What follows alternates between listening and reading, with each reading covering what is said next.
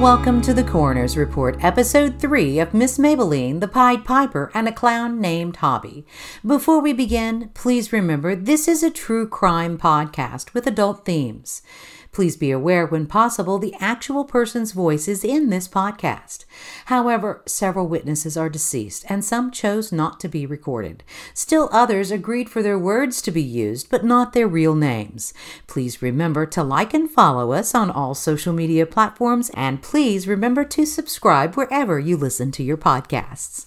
All subjects or persons of interest mentioned within are considered innocent until proven guilty in a court of law. It's opening night of the Palace Dinner Theater. A capacity crowd has shown up. Evelyn Williams, Miss Maybelline, is decked out in a gorgeous black sequin pantsuit and beautiful black sequined cowgirl hat.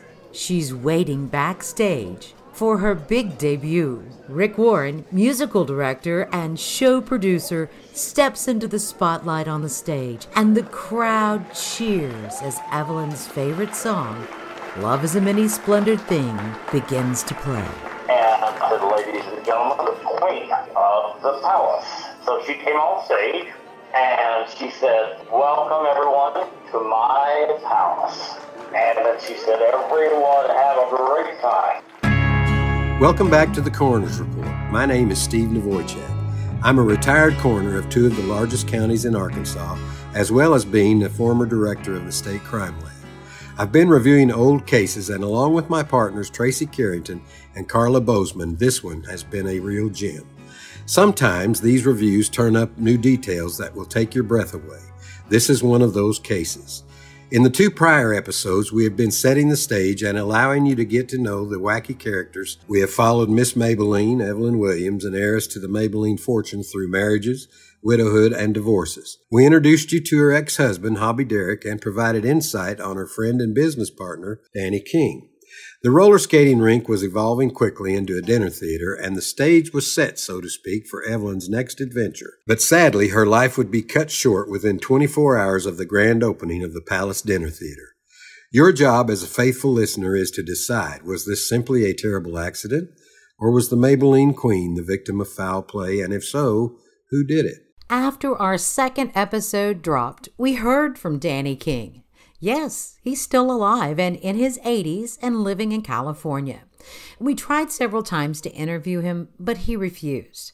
However, he did leave us a lengthy voice message on Facebook.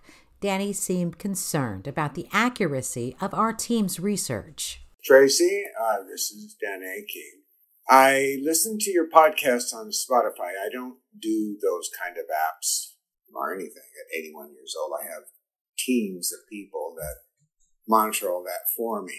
But first, the voice you hired to sound like me sounds nothing like me, number one, but that's fine. We never had a Cadillac convertible, ever. We had an Eldorado Biarritz hardtop. We never wore mink coats driving down Central. Evelyn had one clipped white mink and leather jacket. She didn't like big mink coats. I had a lynx full-length jacket. I wore it in winter, and I still have it. When I go to Russia, I wear it because it's very warm. But that's all ridiculous. And she was never thin.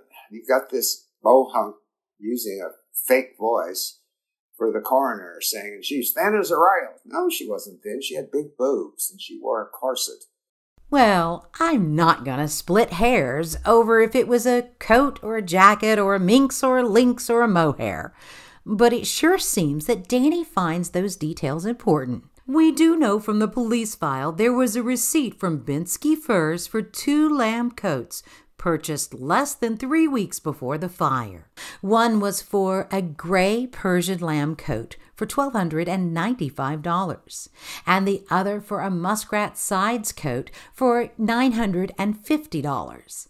Sadly, Evelyn didn't live long enough to pay off the balance due on those coats. The balance was paid for out of the estate following her death. You know, we like to focus more on evidence, but yes, this is Steve's real voice and his memories, his 46-year-old memories.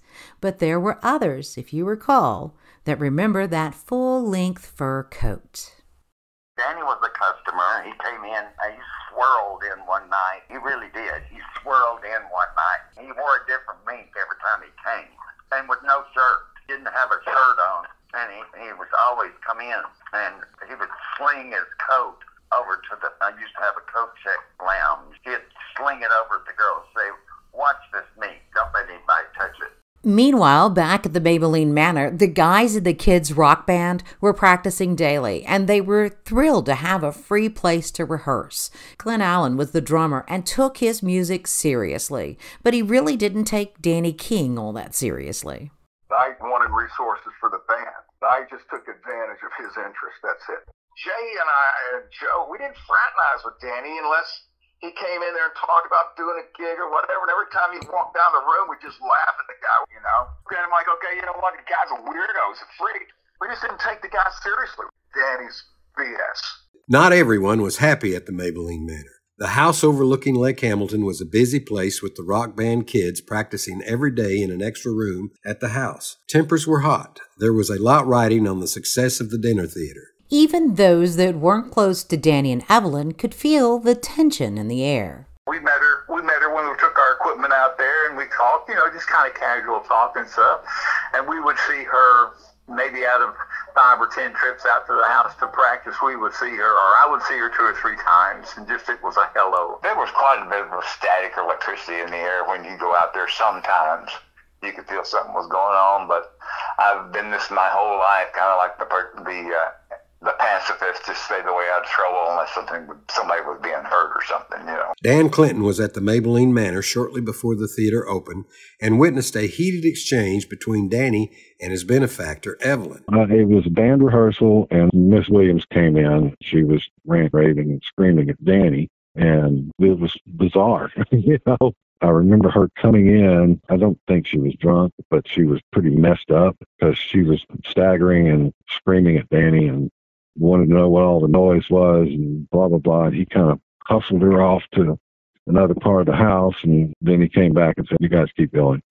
Evelyn's granddaughter, Sherry, also remembers her grandmother's anger. She could be really cold and she could be really wonderful and generous.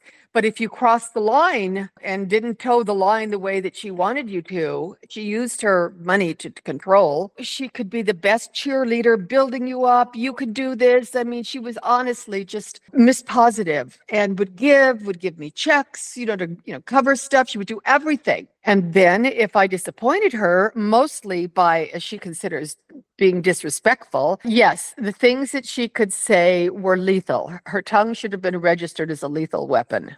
Now remember, Danny and Evelyn were living at the Maybelline Manor, with Danny residing in the basement apartment with his boyfriend, a strapping 23-year-old California kid named Steve Wyatt. Steve's job was to assist Evelyn. We found Steve alive and well living in California, and he remembers Evelyn's temper. Yeah, she flew off the handle at me one time, and it was Christmas Eve, and we were all drinking. And I flew off the handle back at her, young drunk punk. Would you talk to me like that? And went downstairs, and I wouldn't speak to her for like 2 days. And she was very apologetic. Steve Wyatt remembers Danny King and his storytelling. Danny always had a talent for marketing and was known for his embellishments. Remember, Danny said he was an internationally known Canadian wigmaker in Texas and then again in California before he met Evelyn, and his boyfriend Steve Wyatt still remembers some of those wild stories. I know he was in the Navy. He said he was. He had a large photograph of himself on the Nautilus. I mean, the photograph was like poster size. It was blowing up. He was also lovers with Mark Spitz. He had all kinds of pictures of him and Mark Spitz together. He was also on tour with Liberace. And according to Steve Wyatt, Evelyn was concerned about money. Evelyn was concerned about too much money being spent and her being told that, well, this is the nature of opening this club. We're going to be having expenses, beyond what we initially calculated. Evelyn and Danny were seen sporting around town, and the locals did gossip. But even though Hot Springs is located in Arkansas and in the Bible Belt, the town was much more accepting than most sleepy southern towns. Joe Warren from the kids' rock band certainly remembers. I knew there was something kind of odd about the relationship because in my life before, well, not my life before, but in my life I had witnessed, young men with older women, and it was like, you know what they were trying to do, and that was about it. But I had a vague idea of what was going on there with him, but I didn't have any details. Nobody told me anything. In the lead up to opening night of the Palace Dinner Theater, there's a flurry of press in the local papers. Conway Twitty was one of the most popular country music acts in the nation, and he was headed to the Palace Dinner Theater in Hot Springs. For $7.50 cover and a $6 minimum, you could enjoy the show, plus buffet dining, valet parking, and dancing on what was billed as the largest dance floor in the city and maybe even the state. Rick Warren was an extremely talented 18-year-old kid who served as the musical director and show producer at the Palace. Well, everything on the menu was at least that amount or higher, and so you covered your $6 by having dinner. But if you came to the second show, you would want to have to buy maybe 2 drinks. It always evens out. Across town, the other dinner theater, the historic and storied Vapors, was featuring the Oak Ridge Boys with a dinner show for a $6.75 cover with a $4 drink minimum. The Vapors was truly high-class entertainment. The Vapors was an iconic nightclub offering upscale Las Vegas-style entertainment. It was owned by a fellow named Dane Harris, who also owned a local casino until the governor shut down all the casinos in the late 1960s. The Vapors was notable because Tony Bennett claimed he first sang his signature hit, I Left My Heart in San Francisco, right there at the Vapors. But by the late 1970s, with gambling gone for good, Dane Harris was turning his classy nightclub and casino into a country and western nightclub to fit more with the changing times. I was just 8 years old, and I remember the Palace Dinner Theater brought in these huge, large Hollywood spotlights. Their beams of light crisscrossed the night sky, and it was a bit of Hollywood. You could see the beacon of light for miles. Both Danny and Evelyn were excited, according to Angie Sheets, who was one of those kids from the skating rink. I remember, they were opening the theater. They were so excited about Conway Twitty. Yeah, I worked at the hotel, the Holiday Inn, just down the street from the skating rink, and he stayed there. Joe Warren, the leader of the rock band Kids, well, he remembers seeing Conway Twitty when he arrived at the Palace for his opening show. I was there when Conway's bus pulled up. I didn't see him play that night, but I saw him go to the back of the bus. He was by himself. That's so bizarre. You think people like that would have a ton of an entourage with them. And he went back to the side of the bus, opened up this little door, and pulled out this chicken shit little black Fender amp. It was probably 2 feet wide and about 18 inches tall. And he got that and his guitar and walked into the Palace to get ready for that night. I didn't speak to him or anything, but I was like flabbergasted. I'm thinking, shit, I got somebody to carry my bass. This guy's don't got nobody.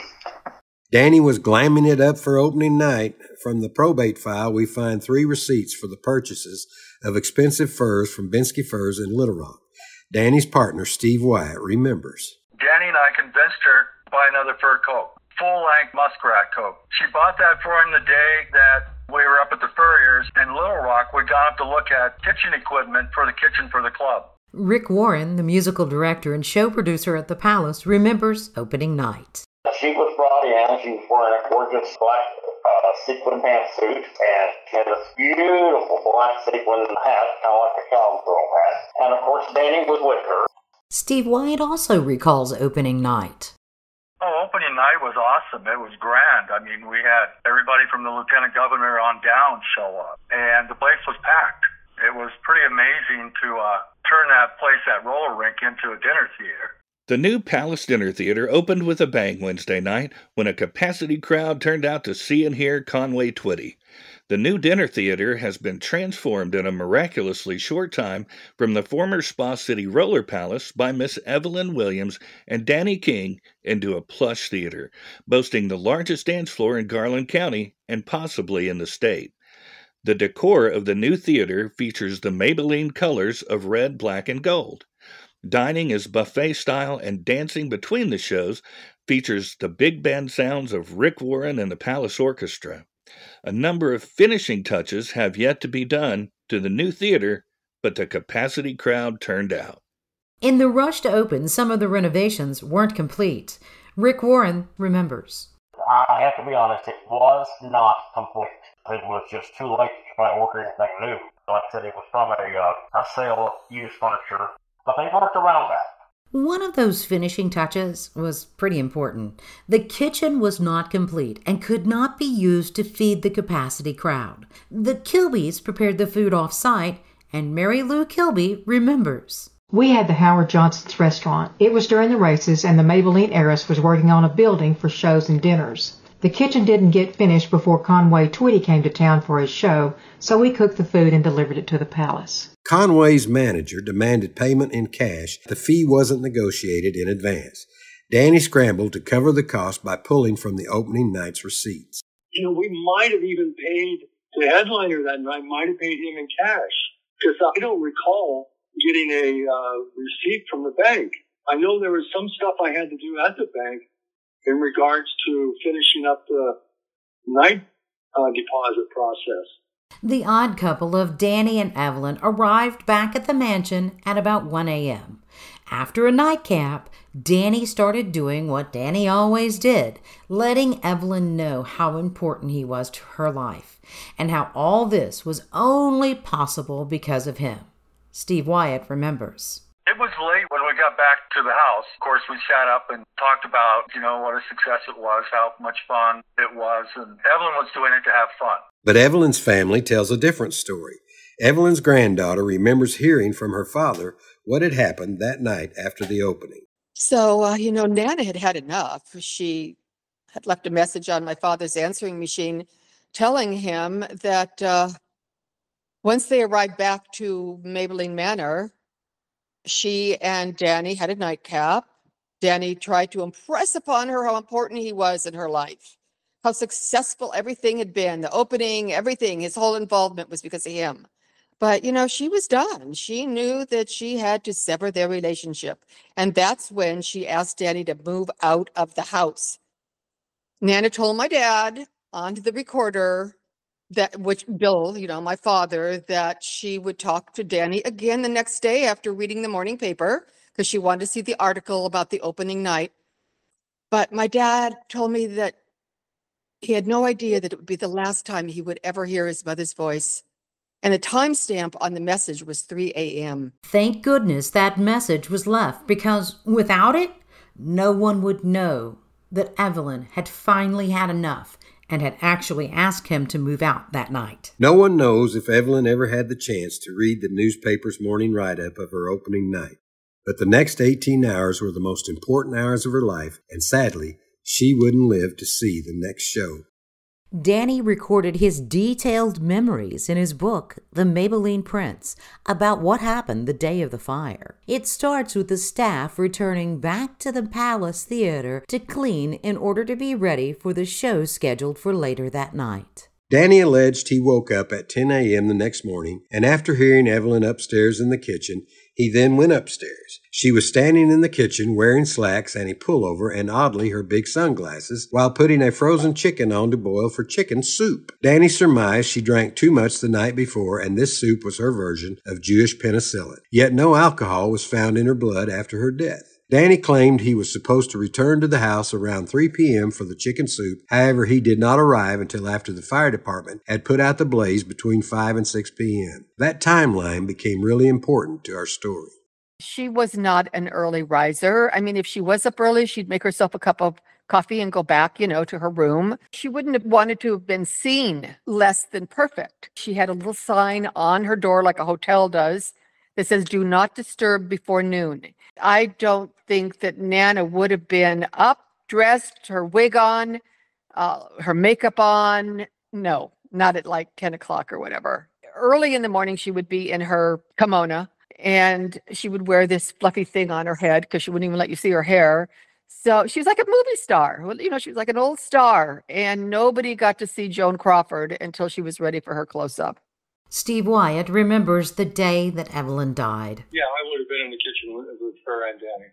She complained about so much money being spent, but she did that every day, about how much money was being spent on getting the club done. And she was happy because it was pretty much done. That money was going to start coming in. I think she spoke on that level. Danny described a chaotic scene when he arrived at the palace. He stepped up on his soapbox and gave a speech worthy of an Academy Award. Danny told the staff they were in show business now, and after his rousing speech, he tells the staff to go home and rest for a couple of hours, but to come back to the palace by 5:30 to prepare for the show. However, Rick Warren doesn't recall Danny King or Steve Wyatt showing back up at the palace on that day.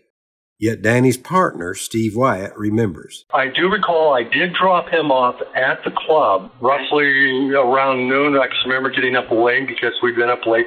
He was there with the management team. So Danny King was at the palace briefly for a meeting and then was gone by noon. The devil is in the details. According to Rick Warren, Danny was missing in action.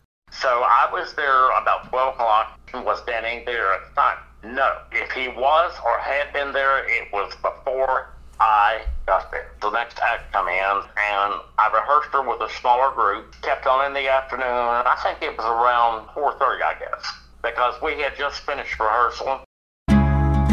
If you like the Coroner's Report and the programming we're providing, please remember to like and subscribe wherever you get your podcasts so we can keep providing quality programming. Like and subscribe today. Steve Wyatt had errands to run for Danny, and he left the palace with a bag full of cash from the night before. I went to the bank and deposited the money. I know there was some stuff I had to do at the bank in regards to finishing up the night deposit process. And I may have gotten something to eat, like at Wendy's, the drive-thru. And then I went to the tailor's, to the dry cleaner's tailor shop. I believe I had to wait because it was just like a walk-in. It wasn't an appointment. Walk in and then wait for somebody to come in and take the stitching out and then pin them while they were on me and then do the stitching. And I had to wait till it was done and take them with me. I remember it was after 3 because I remember I had a level of anxiety because I always like to be prompt with Evelyn, and I believe she wanted us back home at 3 or 3:30, something like that, and we were running late. So I went back to the club and picked him up. And from there, we went back to the house. Meanwhile, it appears it was business as usual back at the Maybelline Manor. Around 3 p.m. when Steve Wyatt was getting his pants hemmed, and Danny's whereabouts were unknown because even though he says he's at the palace, Rick Warren and others never saw him there. He's in the wind. So in our cast of characters, there are 4 other people in the house with Evelyn within minutes of when the fire started. Jay Lambert, a 17-year-old kid from Little Rock, had moved to Hot Springs with Danny's promise of playing in the kids' band and living at the manor. This is what he told police in one of his statements. I was at the Maybelline Manor on Brown Drive in Hot Springs, Arkansas. As I was leaving, there was someone in the kitchen. I just assumed that it was Miss Williams, although I didn't see her that entire day. I'd been doing some cleaning around the house. Terry Weatherford, Joe Warren, Nancy Meeker, and Connie Knight came out there just as I was leaving. I left there at 15 minutes to 3, and I arrived at the Palace Dinner Theater at 3 p.m. I didn't see anyone else around the house. I do not know anything about how the fire might have got started.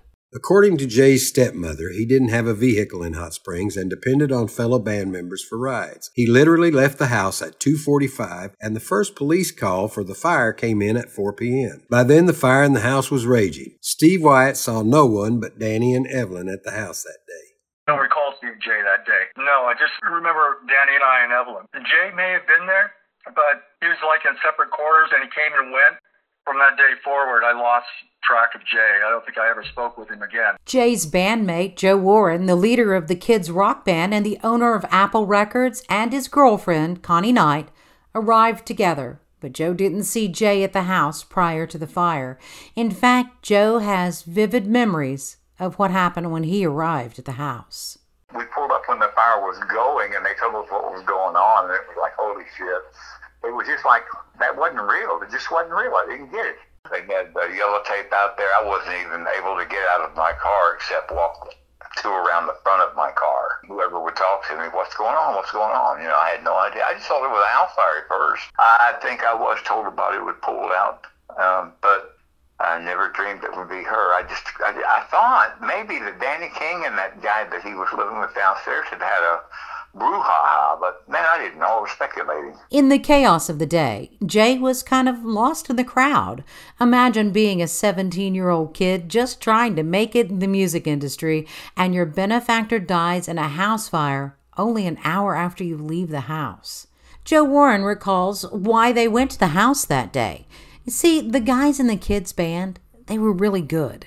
And later, they all had success on the regional or national level playing music. So they took their band practice really seriously. In my mind, we were going to do just that. Of course, we never got that far. Would we still rehearse? No, there'd be no reason. It wouldn't do us any good to not rehearse without everybody there. Jay died a few years ago, so we'll never know why he left the house. Perhaps he was planning to return by 5 p.m. for band practice. Connie Knight is also deceased, but Nancy Meeker vividly remembers that day. All I remember is taking my friend Terry out to Danny's house that day. We got out of school early because of work release, but I only worked certain days of the week. I think I'm the one that drove out there. Terry didn't have a car, so she usually went with me. It had to be close to time for school to be out. I graduated in 79. I think I got out around 12 or 1 p.m., but I would have gone to get lunch, pick her up, run around before we headed out there for her to meet with Danny. And it seems like we woke Danny up from a nap. I just vaguely remember something about him sleeping. We mainly stood in the carport talking. We might have stepped inside for a minute or two to get a drink of water, but we didn't stay very long. Maybe half an hour? I don't remember Miss Evelyn being home. If she was, I didn't meet her. I had to pick up my mom from work.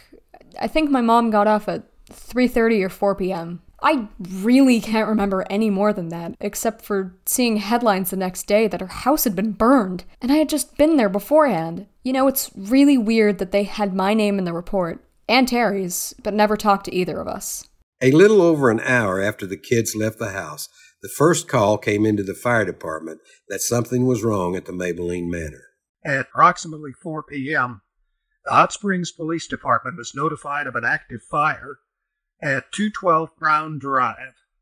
It was standard protocol to dispatch a unit to the scene to assist in securing the area and conduct a preliminary investigation. Hot Springs Police Officer Joe Williams drew the assignment that day. The fire was extinguished approximately 1 hour after the fire department arrived on the scene. Officer Joe Williams with the Hot Springs Police Department was the first officer on the scene. You know, I always say out there ripples to back up the fire department. Yeah, because we always go with the fire department when they're out on a call, you know. I worked security for her at the skating rink. Oh, yeah, so I knew her. She was nice to us. Jim Hawley, the medic that went into the burning house to pull Evelyn out, was quite literally the only person to see where Evelyn was laying in the house during the fire. And Jim comes with an impressive background. Sure, he was a young medic back in 1978, but he eventually ended up becoming a paramedic and firefighter in New York City before going back to get his nursing degree. He's worked in every aspect of nursing and ended up being the director of the ER at a Nashville, Tennessee hospital. He is the consummate professional now, but back then, well, he was just a 22-year-old hotshot medic, eager to make his first grab. Now, remember, it's been 46 years, and his memory is absolutely amazing. We responded to a fire call up by Lake Hamilton. It was late in the day, I think, between 3 and 4 in the afternoon. It was a crisp, sunny day, you know, and as we got in the vicinity of the fire, we can see that it was a working structure fire, meaning that we could see heavy black smoke from, you know, several blocks away. When we pulled up to the front, we staged our ambulance away from the fire apparatus that was already on scene, and we got our first out bags and we went to the front lawn. And the fire department was there, and the fire was venting itself, meaning it was blowing out the front windows, and the fire department was on the front lawn, lobbing water into the structure. Well, the front door had already been breached.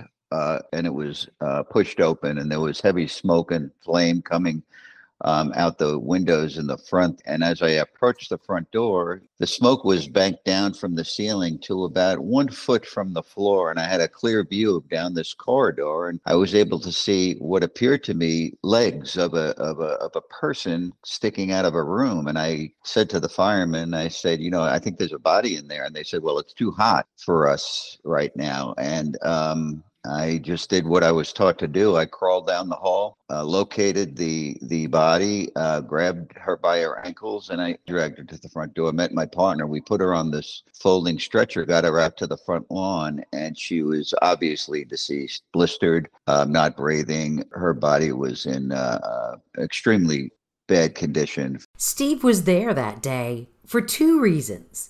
He had just been elected county coroner, and that was just a part-time job, so he was allowed to continue working as the head of the local ambulance service. He remembers that day, too. Now remember, I was the baby coroner then. I had just been elected, and I didn't really know peanut butter from crap yet, but I sure did learn things in a hurry over the next few years. I remember that day that I had taken an assistant with me, and she took copious notes of everything that happened at the fire scene and what I said. And she remembers distinctly several things, one of which was how many notes she took and also how many photographs I took. And of course, none of those are in the file. We can't find any of those. That's one of the things that is lost forever, I guess. I received a verbal report from the medical examiner's office, and I told the newspaper that the medical examiner had advised me that the woman died as a result of asphyxiation or suffocation. She died as a direct result of the fire, I said, pointing out that the soot was found in her lungs. Now remember, this had all come to me from the medical examiner's office. The body, the medical examiner added, had no signs of being beaten or bruised, and the woman's dentures were of the same type as those worn by Mrs. Williams. The identification was made through x-rays obtained from her orthopedic surgeon. Carbon monoxide allegedly was found in the woman's lungs by the medical examiner, supporting an earlier theory that she was alive during the fire.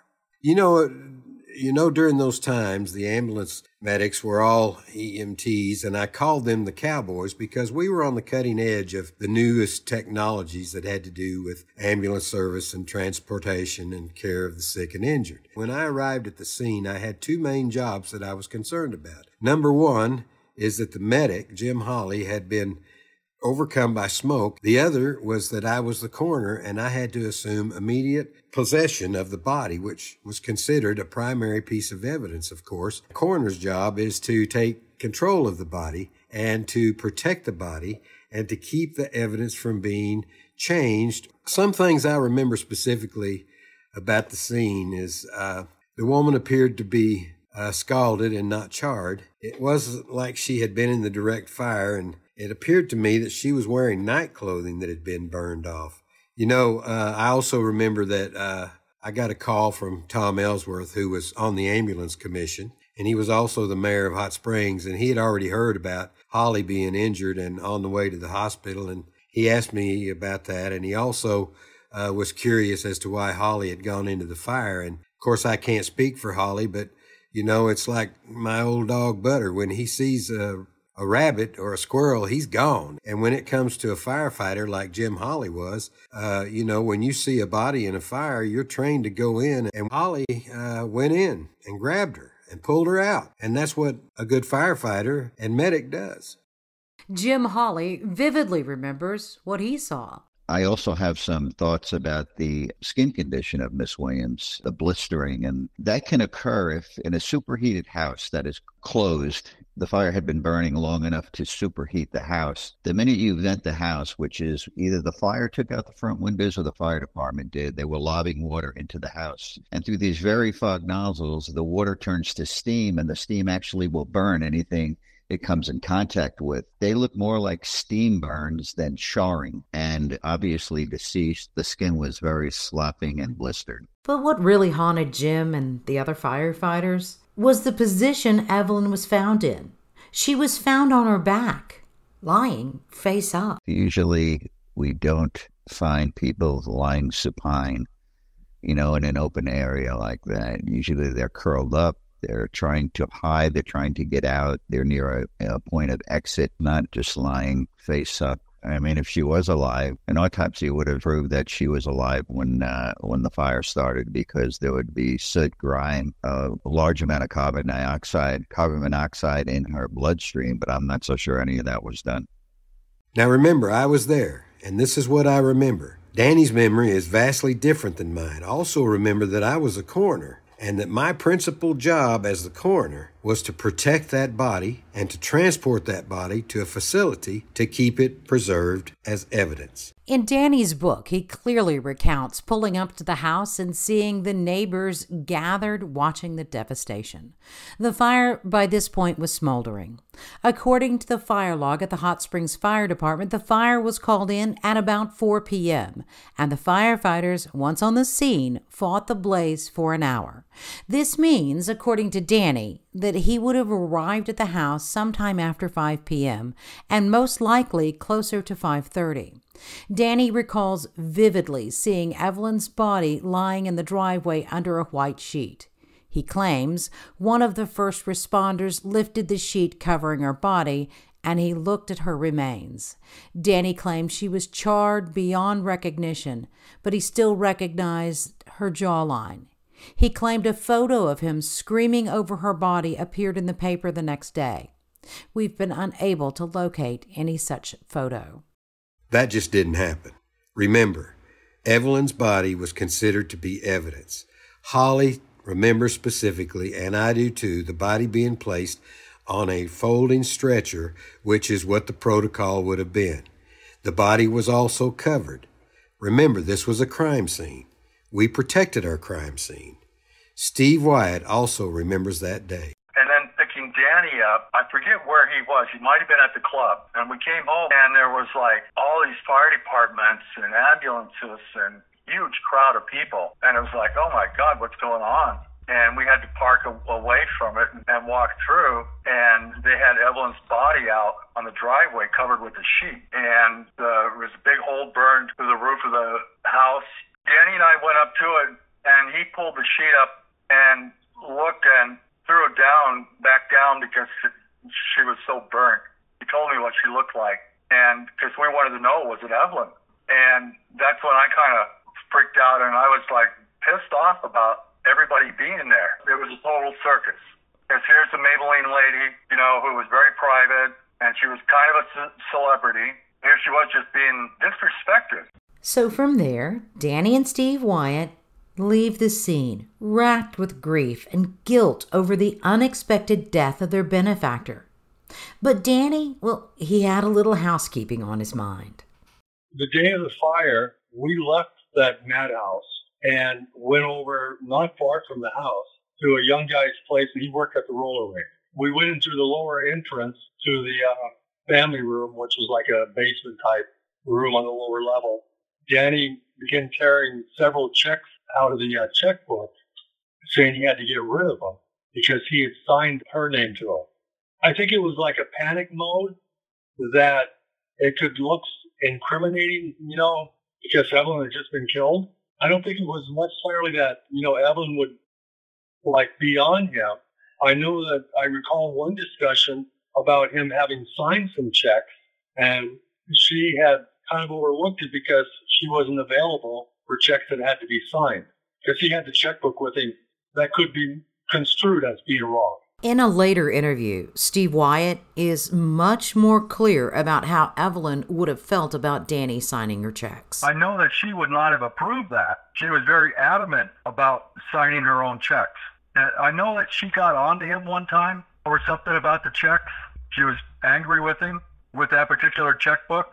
And it was like a brown, like a binder, big checks in it. Those signed checks? Apparently, that wasn't something unusual, according to Rick Warren, the music director at the Palace Dinner Theater. He signed her name on everything. He signed her name on the contract. He signed her name better than she did. I'm telling you the truth. In fact, in the police file, there are questions about whether or not Danny signed Evelyn's names on her checks. During questioning by the local police, Danny's attorney, George Callahan, declined when the investigators asked for a handwriting sample. But Danny himself told the police that he had signed Evelyn's name to checks. While we'll never know if Evelyn gave permission, it does raise questions.